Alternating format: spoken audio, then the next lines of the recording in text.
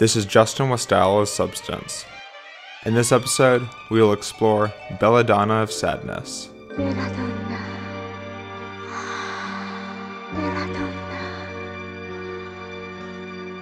Belladonna. Belladonna. Belladonna. Belladonna. Belladonna.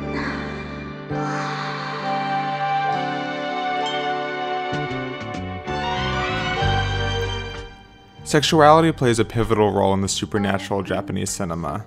Sex is treated as an inseparable part of nature, and is often linked to the supernatural, framed as a mean for liberation of women. This idea is present in the 1973 anime fantasy film, Belladonna of Sadness.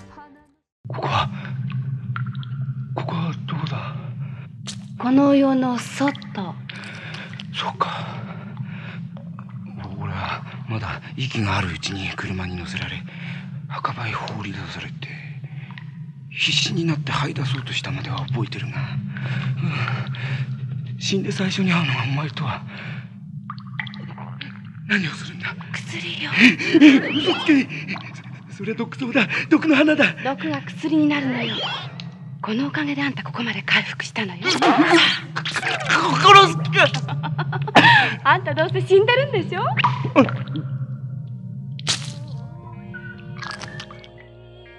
Set in medieval France, Belladonna of Sadness follows newlyweds, Jean and Jean, on the night of their wedding. Jean is raped by the Baron and his accomplices.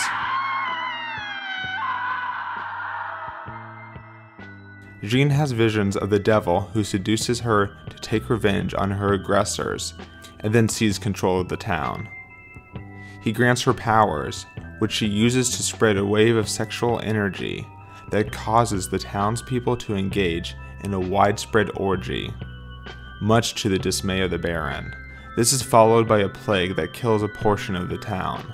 The Baron meets with Jean to make a deal, but she grows hungry with power and wishes to rule the entire world. She is deemed a witch and is sentenced to burn at the stake. In a change of heart, Jean attempts but fails to rescue her. Rekindling her love for her late husband, Jean embraces death. The faces of the villagers then become her face. Her soul survives, transferring to other bodies, and then eventually playing a significant role during the French Revolution.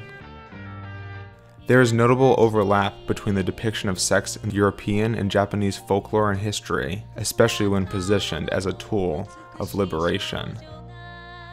It is through its metafiction leanings that Belladonna of Sadness comments on society and explores social issues, including sex and oppression, in a liberation fantasy. In response to the socio-sexual oppression and abuse carried out by the Baron onto her, Jean lashes back with devilish power. Liberation is a common attribute in European fairy tale stories. It is also common for liberation in fairy tales to be tied to social politics, as they are in Belladonna of Sadness. Japanese supernatural films often place female characters in positions where they find liberation through their own sexuality, weaponizing sex against men.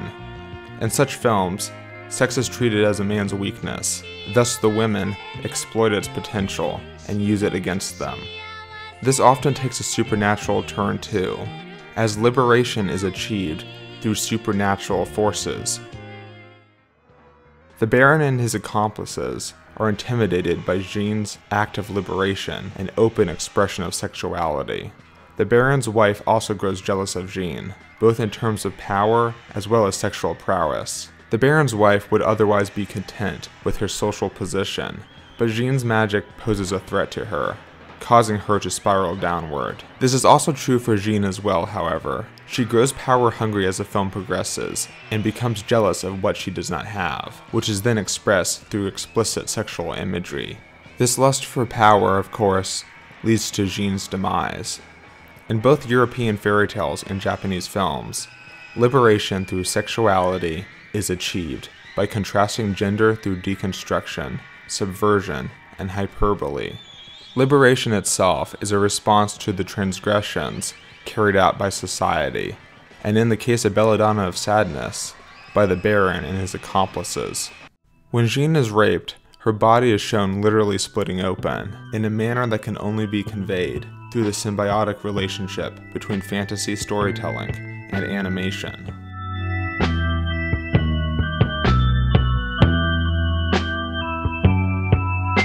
There are sexual symbols throughout the film. The devil often takes the form of a phallus, and in other scenes, a sperm cell.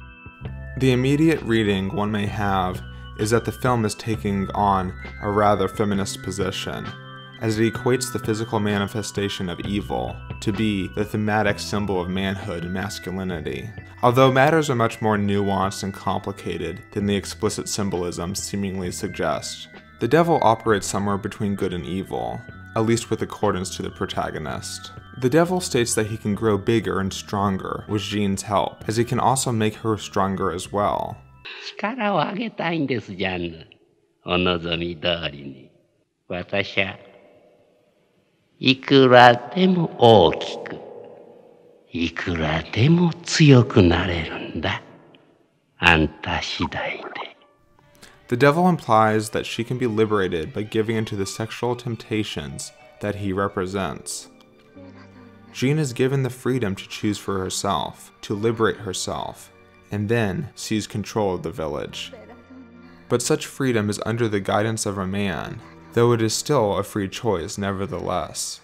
Although this process of liberation leads to her demise, she achieves complete liberation through death after her real lover tries to save her, and she embraces the love as her soul moves on.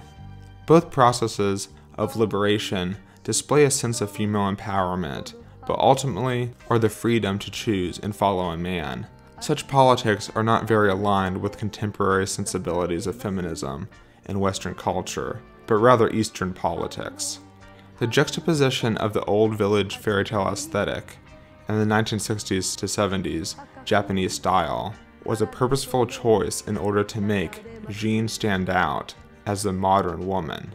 Thus, Belladonna of Sadness literally takes the modern woman and places her in a fairy tale environment, where she finds her strength and gets burned at the stake for it. But unlike other stories, it doesn't end here, and it doesn't ruin what she has built, but instead persists beyond her life and into the lives of other women.